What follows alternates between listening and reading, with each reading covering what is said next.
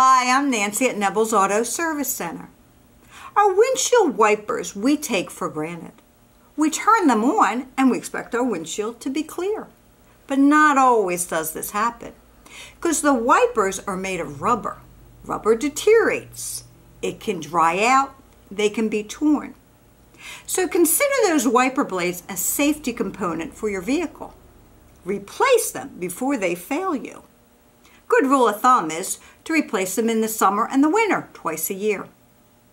Also, if you're using them in the winter time, make sure they're not frozen to the windshield and take the snow off the wipers before you turn them on.